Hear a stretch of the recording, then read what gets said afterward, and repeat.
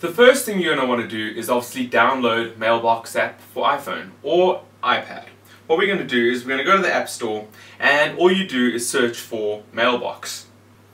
Once you have found the Mailbox app on the App Store, just simply click download and install. You'll then have to put in your username and password. Once Mailbox app has been downloaded, you can start it up. I've already put it in my mail section of my iPhone.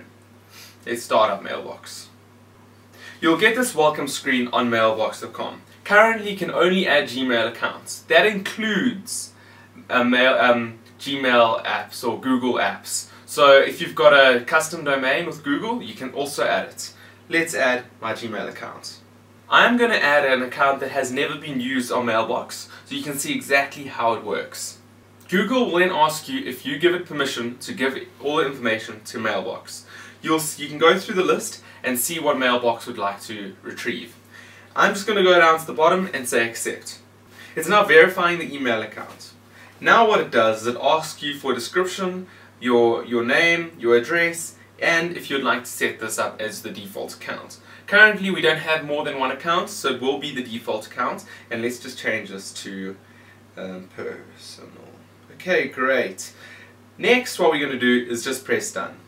Once you have pressed done, you'll see this current screen. This is where it explains to you how to use Mailbox. I have another video tutorial on how to use all the gestures on Mailbox if you need to do that. You can click it on the link below. Let's just say get started. Okay, so I ran through the tutorial quickly, like you guys would have. If you didn't get it, I've got another video as mentioned. Just click on the link right here, if you can see that, or right below me, and you'll be able to go check that out, and I'll go into a more detailed description of how to use the gesture control on Mailbox app for iOS. As you can see, my email has now been aggregated into Mailbox app. Now let's go through the top. The top right means it's just where you can create a new email. Everyone knows how to do that. If you're confused about it, just give it a try and you won't be anymore. The next thing is that tick. That tick is all your mail in your mailbox. So you'll see there that all my mail is there. That's including mail that skips my mailbox, my all mail, and goes into folders automatically. And then that's clock kind of thing is where you would check your emails that you marked for later. If you have any questions about Mailbox app, please don't hesitate to give me a shout. Also, check out all my other tutorials on how to use Mailbox app, how to use the gestures, how to add lists, how to change the settings, and a lot more on my channel.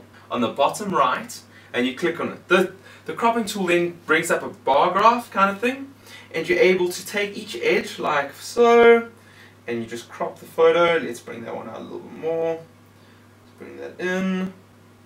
And I've cropped